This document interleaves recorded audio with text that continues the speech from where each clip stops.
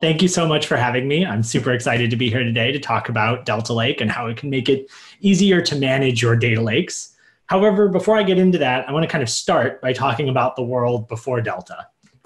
And I want to do that with kind of the promise of the data lake, why we think data lakes are actually pretty cool. Because there are some people who say, why would you even use a data lake? Why is it better than a traditional relational database or data warehouse? And I actually think there are some important things there that make them significantly better. And a big part of it is this idea that you should just collect everything.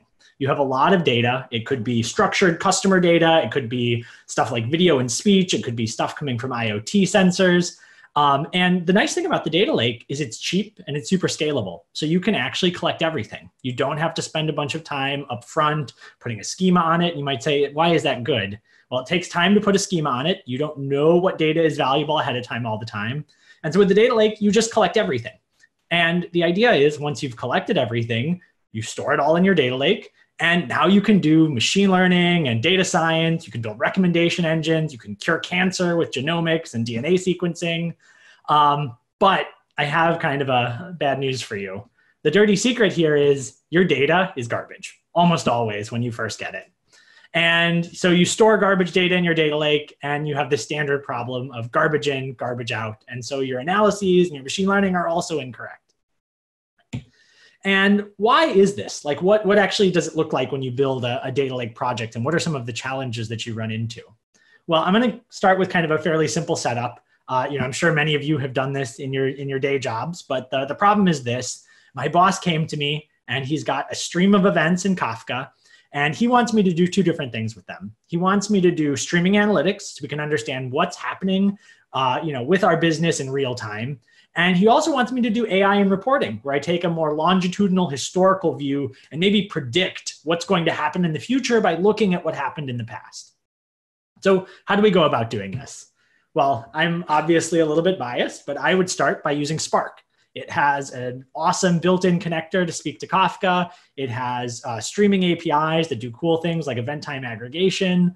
And so, we can kind of write some Spark SQL queries and get that streaming analytics. Unfortunately, that brings us to challenge number one, which is historical queries. Kafka is great when you want to know what's happening at this moment, when you want to store a week or maybe a month of data. But if you start storing petabytes of data in Kafka, things are probably going to tip over. So I did a bunch of reading on the internet, and it seems like there's this pattern called the lambda architecture. And as far as I can tell, this just means you do everything twice. We're going to have a streaming system that computes stuff in real time. We'll have a batch system that stores data and computes it, asynchronously in batch. Fortunately, Spark has unified APIs for streaming in batch, so it's relatively simple to do this, but it's still two sets of programs and schedules and errors that I need to deal with. But I'm a good engineer. I can get this done. So we set up the Lambda architecture. We start storing data in the data lake. We'll add that to our kind of list of solutions that we need to have. And now we can do AI and reporting directly out of that data lake that we created. Done, right? That unfortunately brings us to challenge number two, which is messy data.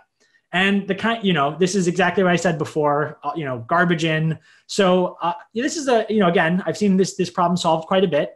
A typical way to do it is you write a whole bunch of validation programs, or you use one of these validation frameworks like DQ or Great Expectations. You write a bunch of separate validations and you run them. And they email you when something goes wrong, and you go in and you fix your program to handle that particular kind of messy data. Because of the Lambda architecture, I have to introduce these validations into two different places. But again, unified APIs make this relatively simple. And so we'll go ahead and set that up and add validations to our list of things, and we're good to go. That unfortunately brings us to challenge number three, which is mistakes and failures. So it was great that we added these validations, but they don't catch problems until they've already made it into the data lake. And so I actually need to go and correct incorrect data that has made it into storage. And this isn't a relational database. It's just a bunch of files that are stored out there. So modifying them in place can be difficult. So a pretty common pattern here is to set up a reprocessing framework. So the idea is instead of storing all of your data in one giant directory, we'll partition it. And usually time is a good dimension here. We'll partition it by days, hours, minutes, whatever kind of makes sense for the scale of data I'm working with. And we'll build this reprocessing framework so that if anything goes wrong, Now I don't have to reason about updating data in place, which is very difficult and eventually consistent file system. Instead, we'll delete everything and reprocess that partition of data, and we'll use that to correct these mistakes and failures. That works. So we'll add that to our kind of bag of tricks. And that unfortunately brings us to challenge number 4, which is updates. GDPR happens, CCPA happens, these things where you're not really just updating a single partition, you actually need to scan your entire data lake and respect somebody's right to be forgotten. Or you want to do change data capture. You have a feed coming from your operational system and you want to merge those updates into a table. So this is a whole nother set of things we need to do. But we're good Spark engineers. We can write Spark programs to do these. It's just a bunch of filters and joins and projections and things. So we write all of those jobs. We run them against the data lake. We're very careful to deal with partial failures. In fact, it's actually really hard. And we got to be very careful because while we're modifying it, there's no isolation. So we'll schedule it. We'll do all of our work at night, and we'll tell other people to run their reports during the day. I've seen a whole bunch of solutions to this. I even saw one person who, because they were afraid of these kind of, scheduling and atomicity problems, once every 30 days, they actually just copied their entire data lake and filtered out the people that wanted to be forgotten. So they were cutting it just down to the wire of the GDPR deadline. But again, we're good engineers. We can make this work. But as you can see, there's a whole bunch of challenges. This system that was just going to be me doing some data analytics became this very complicated distributed system. And really, I think kind of the theme here is you're wasting time and money solving these well-known systems problems instead of doing what your actual job is, which is to extract value from data. And just to kind of summarize the distractions that I think keep you from getting your job done, the data lake by itself has no atomicity. This means that when one of your production job fails in the middle, it leaves partial results out there. So your table is actually in a corrupt state and you need to figure out how to fix it. Partitioning is one strategy, but that doesn't work when you need to change, the entire table. And there's no quality enforcement. Nobody stops me from dropping data in that is incorrect or that doesn't match the schema. And I don't find out until read time that there was a problem here. And then finally, there's no support for consistency or isolation. So it's up to me to have very careful schedules so 2 people aren't modifying or reading the same table at the same time. It makes it almost impossible to mix streaming and batch into the same workload. And all of these together mean that you spend a lot of time distracted. And so I kind of want to switch over now to talk about Delta Lake and how it makes it significantly easier. So we're going to take this very complicated architecture and we're going to replace it with this, where data kind of moves, incrementally, and you're going to improve it. And the tricks that make this possible are, first of all, we have full ACID transactions. So this is a standard database concept. It's atomic, consistent, isolated, and durable. And this means that really each of those programs acts as though it's operating in complete isolation, and you never really have to worry about the failures, because if they happen, it cleans up after itself. And in addition to having ACID transactions, Delta Lake is an open standard and it's fully open source. Last year, we announced that we were donating the project to the Linux Foundation. And I think this is really important. Data has gravity, it has inertia. If I was storing petabytes of my organization's most valuable data somewhere, I wouldn't want that to be some vendor-specific black box format. And so, we're working with the Presto community. Starburst announced their reader for it. We have a great connector for Spark. We also have a connector for Hive. And the entire transaction protocol is out there on GitHub if you want to implement your own connector for, the processing framework or machine learning framework of your choice. And then finally, the current implementation is deeply powered by Spark. And the nice things about this are it unifies streaming and batch. So any of the Spark SQL APIs work seamlessly with Delta Lake. And it's very easy to convert your existing jobs. You really only have to change 1 or 2 lines of code and you just get these much nicer semantics. And I'll actually show an example later in this talk of what it's like to take an existing Spark program and convert it. So now I want to simplify the picture a bit. And I want to talk about some patterns that start to emerge once you stop being distracted by these distributed systems problems and start focusing on data quality. And one of the things that I've seen a lot, and I want to kind of clarify here, these are generalities. These are not specific features of Delta, but these are what happen when you start thinking about quality rather than systems problems. So the first thing is you start realizing that what you really want to do is you want to incrementally improve the quality of your data until it's ready for consumption. It's not a one-stop process, and I think that's actually a good thing. And I want to walk through kind of each of the steps and why each of them is valuable. So starting at the beginning, we have our bronze data or our raw data, and this is a dumping ground for everything. And as I said before, I think it's actually valuable that you can collect this raw garbage data because you don't know what's going to be valuable later. This might be the one feature that you actually need to train your model and get better predictive performance. And one of the nice things here is Delta Lake makes it possible to store years and years of data in a single table. And I'll show you kind of later how we handle all of the scalability here. Another kind of magic trick about storing the raw data is you avoid error-prone parsing. There are no bugs in a parser that you don't write. And so that means that if there ever is a mistake in your later analysis, you can always go back and reprocess the original data. After bronze comes silver. So this is where I've started to do filtering or augmentation. I've kind of cleaned up, I've normalized. This, you might ask, why are we materializing this if it's not the final answer? Isn't it expensive to store it? And there's actually a couple of them, and a couple of reasons, and one of them I found kind of surprising. So one is, of course, this intermediate data might be useful for your coworkers. So, having it there available to them as a materialized table is a great way to kind of share that work that you did already. The thing that surprised me more that I found a bunch of people doing, though, is actually using these intermediate tables for debugging. When something is wrong with your gold analysis, it's very helpful to have the full power of SQL to query these intermediate results. You can ask questions like, in how many cases was this column null? Or how many distinct values were here? And that will help you find what's going wrong in your ETL process. And then finally, we get to gold data. This is clean data, ready for consumption. You can read it with Spark or Presto. I should have updated this slide because Presto support is actually already available now. And so, you can plug it into all of your favorite tools or even BI tools, which I think is actually pretty cool.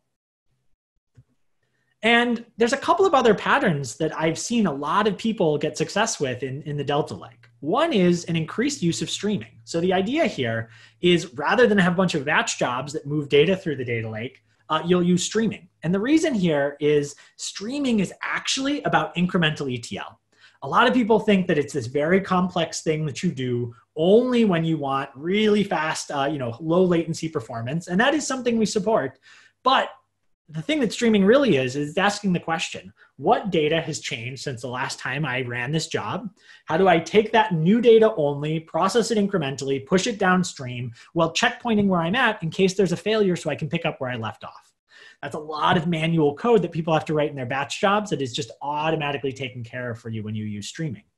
And the kind of nice thing here is you still do have this cost latency trade-off that you can make pretty easily. If you want low latency, you can use microbatch or continuous processing mode. If you want, if your data only arrives once a month and you don't want that cluster running all the time, you can use trigger once mode. And I think that really kind of allows you to pick the right cost for any particular application. Of course, it's not all streaming. Delta has full support for batch jobs as well, including all of the standard DML that you're familiar with from your data warehouse. So you can do inserts, update, deletes, merge. You can atomically overwrite multiple partitions. And this is great for problems like retention, when you're only allowed to keep data for a certain period of time, corrections, change data capture, and also, as I mentioned before, GDPR. And another really powerful thing about using streaming and about keeping all of the raw data around is it makes it easy to recompute when business logic changes or when there's a bug. If at any point you want to do a backfill and you want to kind of reprocess all of your data from the beginning of time, it's as easy as clearing out the table or creating a new table and creating a new checkpoint. And what happens when you start a stream off of a Delta table is it starts by taking a snapshot of the table at the moment the stream was started. It takes that snapshot and breaks it up into little pieces so it can process it incrementally. And then as soon as it's done processing the state of the world at that moment, it starts tailing the transaction log, looking for new data that has arrived, continually keeping the results up to date. And so what you get is this really efficient incremental Spark job that's actually much easier to scale and run than a traditional Spark job, even when you're processing petabytes of data. So I want to talk a little bit about people who are using it. Now the project has been out for almost 3 years now. It's used by thousands of organizations around the world, and we process exabytes of data per month. I want to talk about one particular use case, which is Comcast. In this case, I'm sure we're all familiar with Comcast, but this particular problem, they wanted to do sessionization. They had people, clicking, going back and forth from ESPN to the home shopping network, back to ESPN, and they want to really understand that content journey. So they want to take all of those clicks, group them by user, and segment them by time. And they were running this on Spark for years, but in the past, it turns out it was just too big for Spark to handle. And what they ended up doing is what any good engineer would do when they have a scalability problem. They take it and they partition it by user ID. So they're just going to hash partition the users across a bunch of different clusters. In this case, they had 10 different clusters with 10 different Spark jobs, and they were able to get it to run. However, that's now 10 extra schedules, 10 extra clusters, 10 sets of errors to deal with. And so the kind of really cool thing is when they switched it to Delta Lake, because of our improved metadata handling, we were actually able to collapse this down into one job that actually used 1/10 of the hardware that they were using before. So it was both, more productive and faster in that regard, but it was also faster when it came to, the cost of running this job. And so I thought that was a pretty cool result here. So if you're convinced, you might be asking, how should I use this thing? And the answer is, if you're an existing user of Spark, it's super easy. All you need to do is add our library. You can install it with just adding an argument to the Spark shell. If you're building a Java or a Scala program, you can depend on it with Maven. And we're actually on pip now if you want to install it there as well. But all you need to do is change the format that you're reading from Parquet, CSV, JSON, whatever you're using today, to Delta. And you will automatically get all of the nice ACID transactions and scalable metadata management that we talked about before. So now you might be saying, this seems too good to be true. How can you possibly get ACID transactions on top of these cloud storage systems? I know they're scalable, but they have eventual consistency. So I want to spend the last couple of minutes walking through this part. So first of all, Delta on disk is still stored, in the file system along with a bunch of Parquet files. And so you'll see there's kind of two different sets of files here. We have the transaction log, which has a bunch of different JSON files, and we'll also talk about the checkpoints in a moment. Each of those represents a version of the table as it moves through time. And then we also have these optional partition directories. I say these are optional because actually all of the partitioning is handled by our transaction log. So you can also do exotic things like spread all of your Parquet files out by random partitions if you're trying to optimize the performance on S3. But just for the sake of compatibility with other systems and understandability, when compared to existing tools, by default, we will still create those partition directories. And then inside of them, we have data files. And these are just standard Parquet that can be read with any system that supports Parquet. But the trick here is, rather than having just one version of the table, we're actually going to have all of the Parquet files from multiple versions of the table. This is a kind of standard database trick called multi-version concurrency control, or MVCC. And what we're going to do is we're going to then have the transaction log record how the table changes over time. So for any version, you can figure out what the current set of files are. So in each of those JSON files I showed before, there can be different actions. And those actions are basically the table in the previous version plus those actions create the new version.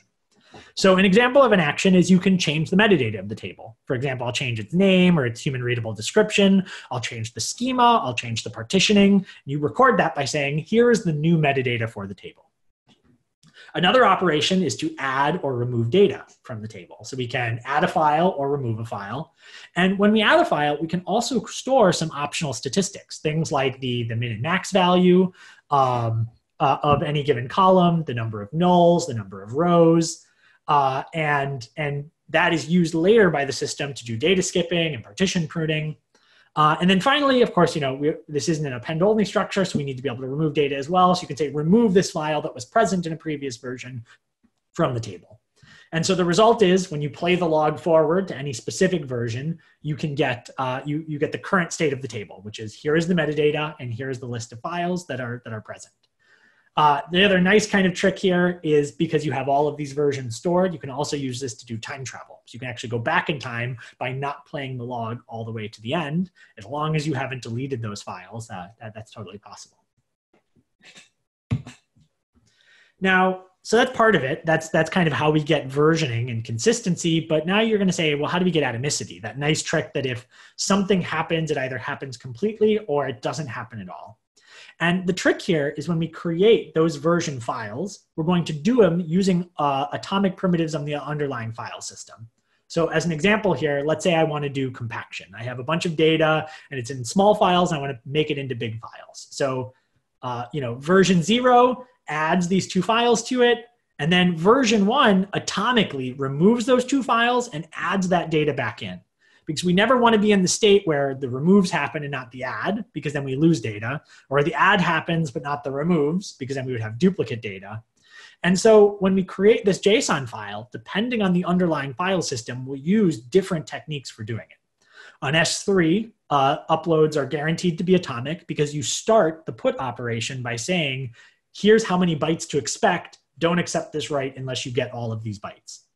On other storage systems like GCS or Azure Data Lake, we'll use atomic rename. So we'll create a temporary file and rename it to its final destination, and they guarantee you will get either none of the file or the entire file when you do that operation. So we've got atomicity now, but let's talk about consistency. And in order to get consistency, we're going to try to ensure this property called serializability, which means that there is one serial schedule that explains how the table has changed, even if multiple users were changing it at the same time. It'll be as though they were going one at a time. And so in order for this to happen, we have to agree on that order of changes, even when there are multiple writers to the table. So we're going to here rely on a trick called mutual exclusion. So the idea here is, user 1 creates version 0, user 2 creates version 1. But if they both try to create version 2 at the same time, one of them must be excluded. They must get an error that says, nope, version 2 already exists. You need to check yourself and see what happened. And you might say, well, wait a second. If every time 2 people do something at the same time it fails, it sounds like I have a bunch of conflicts to deal with. Fortunately, we have this kind of conflict resolution policy where we check to see if the set of operations that were done by these 2 users are disjoint. If they didn't overlap at all, we can say it doesn't matter what order they went in. And so we can actually just kind of resequence it and have user 2 retry automatically, creating that next commit without the user even knowing that there was a conflict.